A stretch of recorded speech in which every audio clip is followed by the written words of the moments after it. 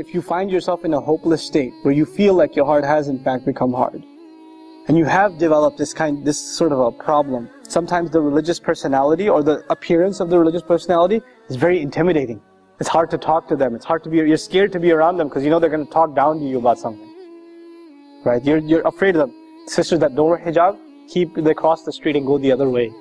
Oh, there she comes again, hijab police. Right? She's going to tell me something. She's going to say something. Make me feel bad. Right? Now, on the one hand, that's paranoia, but on the other hand, sometimes it is true.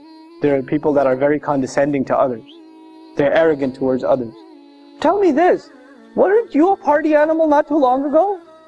And when people try to tell you about it, how did you behave towards them? Did you forget where you came from? How far Allah brought you? Right? People forget that. People forget where they used to be and where Allah brought them. And then years later, they see someone who's a party animal and say, Astaghfirullah, I can't be like, how could you be like that? Where were you? That guy should remind you of yourself. You were exactly like that. So you should remember Allah's favor upon you. وَكُنْتُمْ عَلَى شَفَا حُفْرَةٍ مِّنَ النَّارِ. You used to be at the very edge of the fire. فَأَنْقَذَكُمْ مِنْهَا. He pulled you out of it. And it's in that ayah Allah says, فَأَلَّفَ بَيْنَ قُلُوبِكُمْ. Right? Same ayah. He put love between your hearts.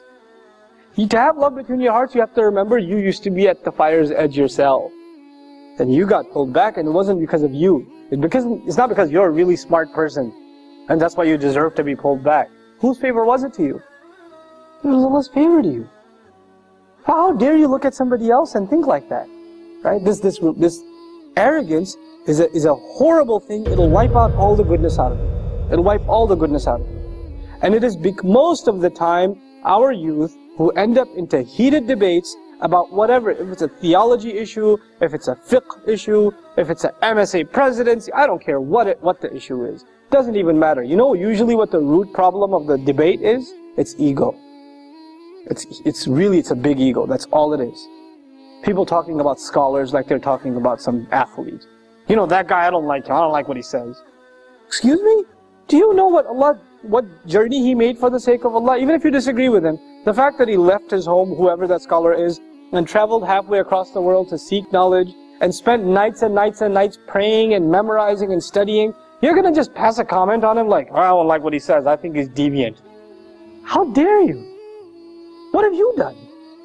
What puts you in that position to be able to say that? And you know, if you disagree with a Muslim and you think they're wrong, what should be your first attitude towards them? You should pass a verdict on them that they're headed to hell, or should you genuinely be concerned for them? And if you were genuinely concerned for them, you wouldn't talk to anybody else about them. Who would you talk to? Themselves. You would go and talk to themselves. If there was sincerity in you, you would address your concerns to them, not to anybody else. But this shows lack of sincerity. This shows ego. This shows you've got your team, you're rooting for your side, and you're just gonna make comments about the other. That's immature, arrogant, egotist. This is what it is.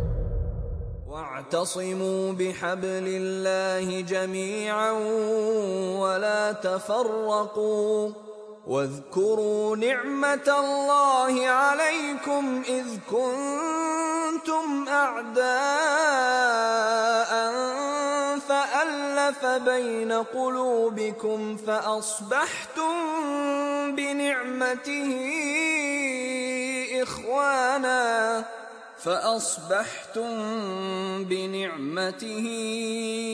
إخوانا وكنتم على شفا حفرة من النار فأنقذكم منها كذلك يبين الله لكم آياته لعلكم تهتدون